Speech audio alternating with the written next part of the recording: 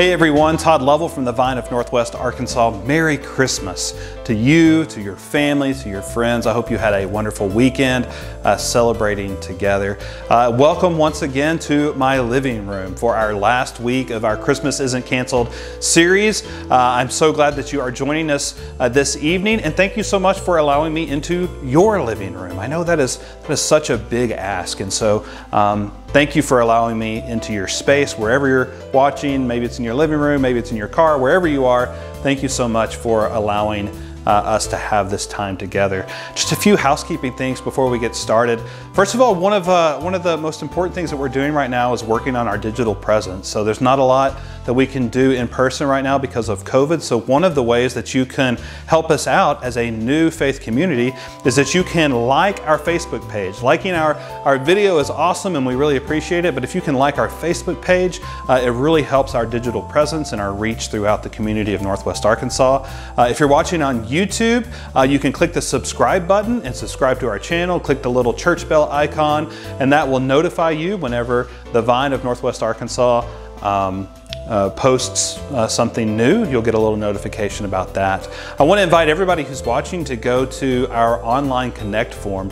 There's a link in the description of this video. Go to thevinenwa.church/online. Just some basic contact information to let us know that you're watching. You can also click the green give button to give to the Vine. You can set up recurring giving if you would like to do that to support our mission and ministry in Centerton and the broader community. You can also put down in the comments section if this is your first time watching. That's a very important thing to do. If this is your first time watching, make sure to let us know in that comment box, because at the Vine of Northwest Arkansas, we are all about generosity and we are all about supporting our community. And one of the things that we like to do is to make a donation in honor of all of our first time guests. And so if you are a first time joining with us, make sure to let us know in that comment box, because what we want to do is to make a donation in your honor to our ministry partner for this week. And our ministry partner this week is the Northwest Arkansas Children's Shelter. So you can find a link for that organization in our video description. So if you want to learn more about the Northwest Arkansas Children's Shelter, make sure that you click that link. But if you also let us know that you're watching for the very first time, then we will make a donation in your honor to that local nonprofit.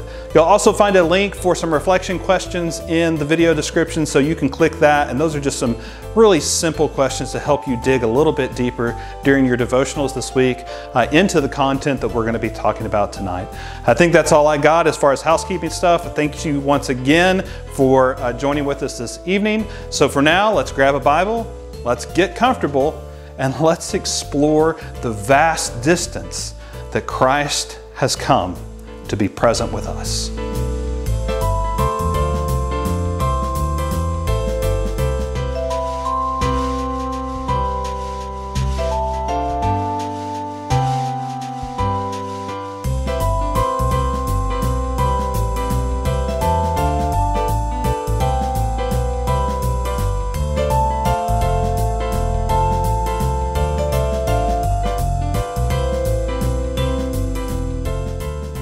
Do you remember what it was like when you first left home?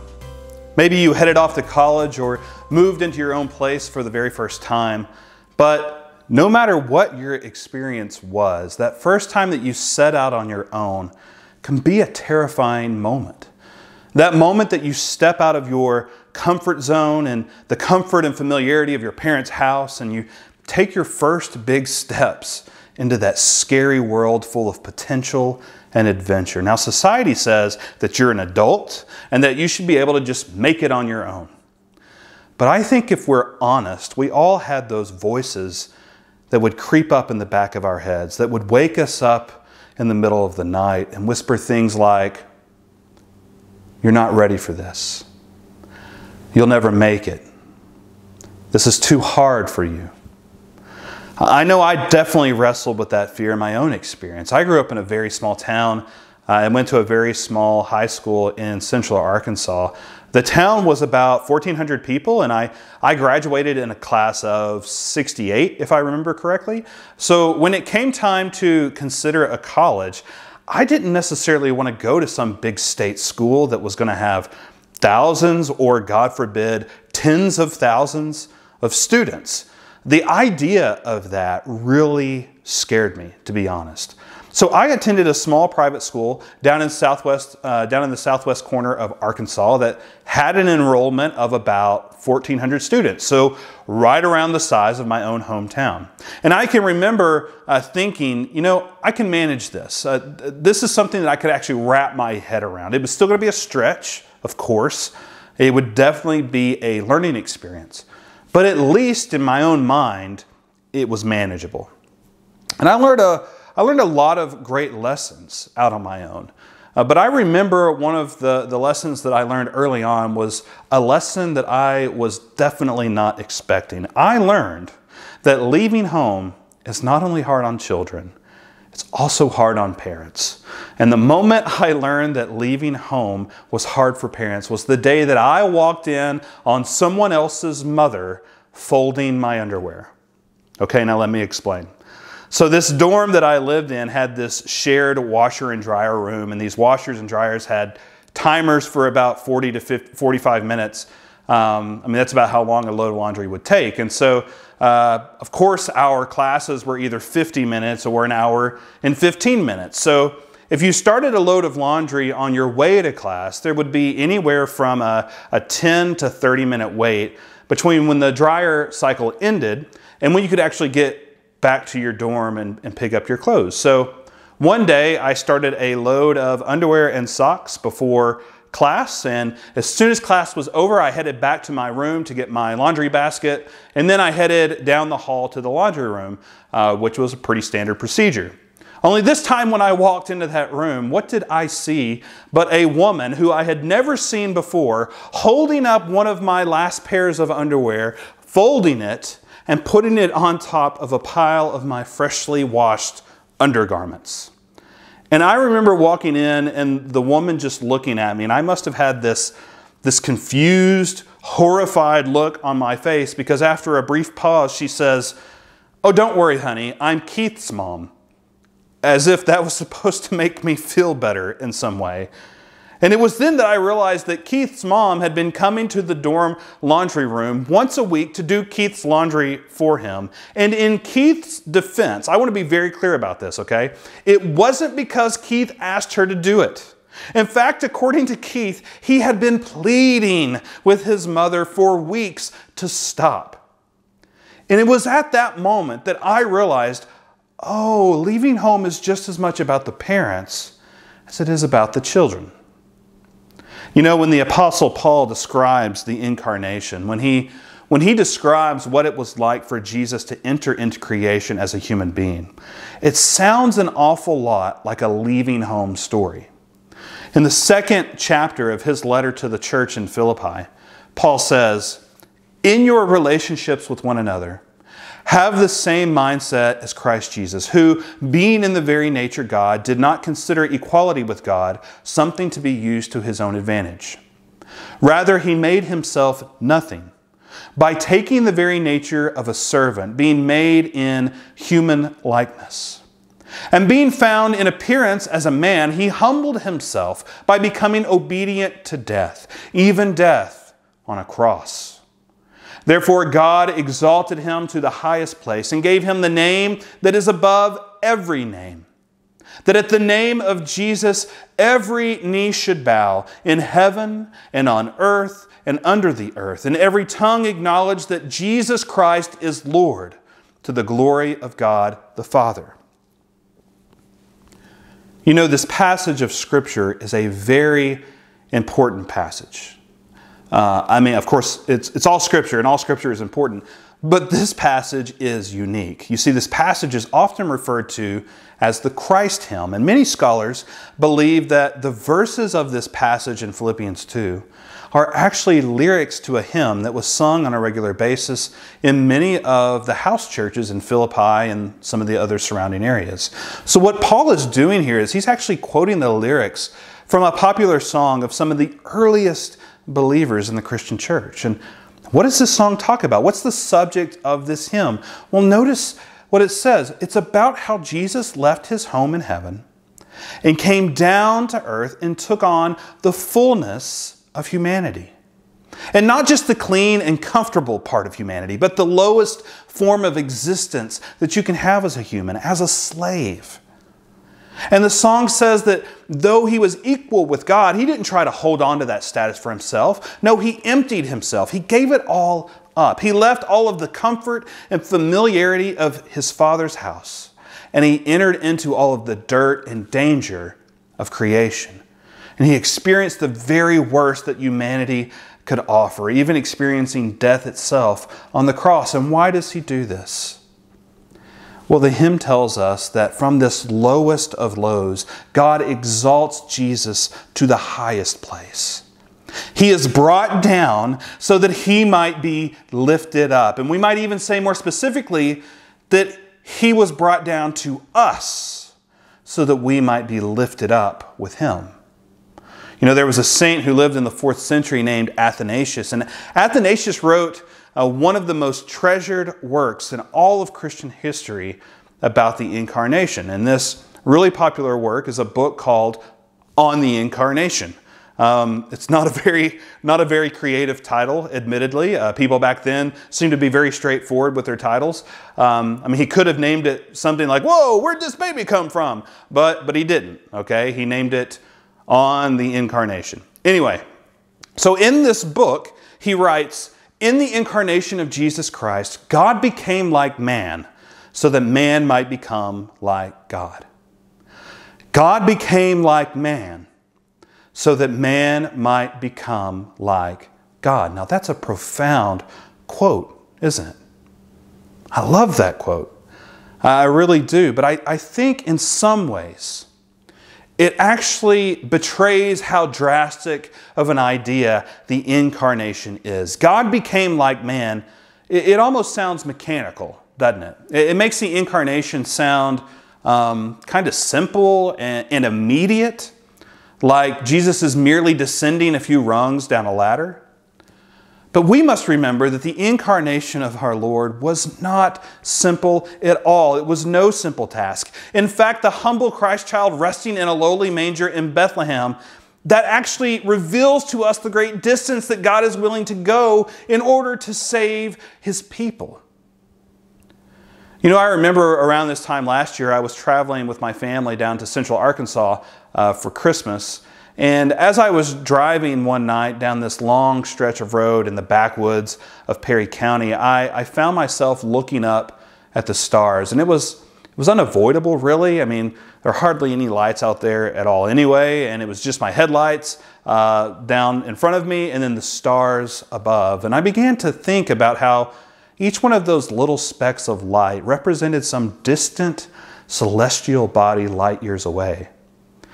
And in that moment, I immediately was overwhelmed with my own insignificance. I immediately felt small, which admittedly isn't something easy for me to feel. I mean, I want you to think about this. You are one person out of 7 billion people on one planet out of 8 planets, orbiting one star out of 300 billion stars in one galaxy out of an estimated 2 trillion galaxies. I mean, do you feel small yet? You know, as I looked up at the night sky, I actually got a little curious. I got a little curious about how far away from Earth the farthest star is that we've discovered. Well, that honor goes to a star named Icarus. And Icarus was discovered by the Hubble telescope in 2016 after some gravitational lensing from a galactic cluster magnified an area in the sky by 2,000%. At least that's what Wikipedia says. And Icarus is estimated to be 14.4 billion light years away from Earth.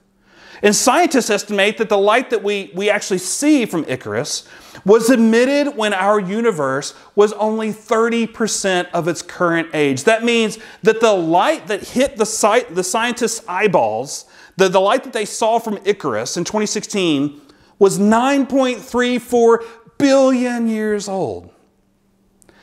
Now, why do I tell you all this? Well, because I want you to think about it. If the light of some random star within creation has to go 14.4 billion light years just to reach our eyeballs, can you imagine how far that the Lord of all creation had to go just to become one of us? Can you imagine the implications that that idea has for the way that we serve our neighbors? I mean, when you think about the great distance that Jesus had to travel to enter into creation, all of a sudden, when Jesus tells you to go the extra mile for your neighbor, it sounds a whole lot easier, doesn't it? When you think about all that happened, just so that Jesus could be born in a manger in Bethlehem, all of a sudden, when he says, you know what, you guys should endure suffering, it doesn't sound all that difficult anymore, does it? You know, at first glance, this passage in Philippians 2 may just seem to be spouting off all this theological truth about who Jesus is, but Paul is actually quoting this hymn for a very practical reason. And it's very important that we not overlook the very first verse of this passage, because Paul begins the passage by saying, in your relationships with one another, have the same mindset as Christ Jesus. In your relationships with one another. In other words, look at all that Christ has done for you. Look at the vast distance that has been traveled just for you. Look at all that Christ gave up in heaven to endure a human existence. And if Christ can do all of this for you, then surely you can go the extra mile for your neighbor. Surely you can hold your tongue when you're tempted to gossip. Surely you can give a little more or judge a little less or endure a little longer. It's as if Jesus is saying to us, this is how far I've gone to be with you. Now how far will you go for your neighbor? I mean, when I think of all that Christ gave up to become one of us, when I think of the great distance that he had to travel to enter into his own creation, you know who I really feel sorry for? I feel sorry for that innkeeper. You know the one I'm talking about, the one who turned away the Holy Family because there was no room for them in his inn. You know, I'm sure in that moment that innkeeper thought his life was going great. So Caesar had called this census, and all of a sudden people from all over the Roman Empire were forced to return to their home, to their towns, basically. And they were all going to need a place to stay. So this innkeeper's business was booming, right? He was killing it. And I bet he thought, you know what, if I make a good impression with some of these visiting dignitaries, that I bet word is going to spread about my inn and how great it is. And I might even get a little bit of a bump in my business after this census thing is over. But we all know the story. Late one evening, a young family arrives at his door. And I wonder if he had any idea that the king of the entire universe was right there in front of him in Mary's womb. I wonder if he had any idea how far this king had traveled to get to this very spot. And I wonder if he had known if he would have made room for Jesus. I wonder if he would have risked upsetting some of his other paying customers. I wonder if he would have risked losing his financial security. I wonder if he would have risked losing the possibility of a reputation boost. After all, business was good. His building was full, and surely that was the most important thing for an innkeeper, right? Well, friends, I think we actually should learn a profound lesson from this innkeeper. Because it doesn't matter how full your building is if Jesus isn't there. It doesn't matter if your business is good, if your marriage is good, your life is good, your kids are good. None of it matters if Jesus isn't there. Jesus didn't come into this world to make us happy, friends. He came into this world to make us holy. Jesus didn't come into this world to make our lives good. He came into this world to make us like God.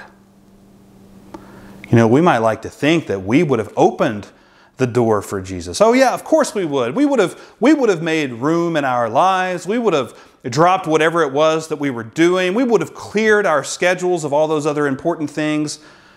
Friends, but let's not kid ourselves. We're no better than the innkeeper. We wouldn't have done those things then because we have multiple opportunities to do those things now every single day. And what do? We still let Jesus walk right on by. So I wonder if you made room for Jesus in your life. Have you Have you found room? He's emptied himself completely and he's traveled this infinite distance just to be with you, so don't turn him away. Make room. If there isn't any room, make room. Receive him this day. Understand that in this humble manger, the infinite has become finite. The distant has become close. The great has become small, and the vast has become minuscule. Friends, the overwhelming has become overlooked. So don't miss him. He's here. Invite him in because he's traveled an infinite distance just for you. Yes, you. So that you might know that you are loved. So that you might know that you are worth it. And so that you might know that you are never, ever, ever alone. Glory to God in the highest, for unto us a child is born, unto us a son is given. May his peace reign over all the earth, and may his goodwill be upon all of his creation. In the name of the Father, and the Son, and the Holy Spirit. Amen.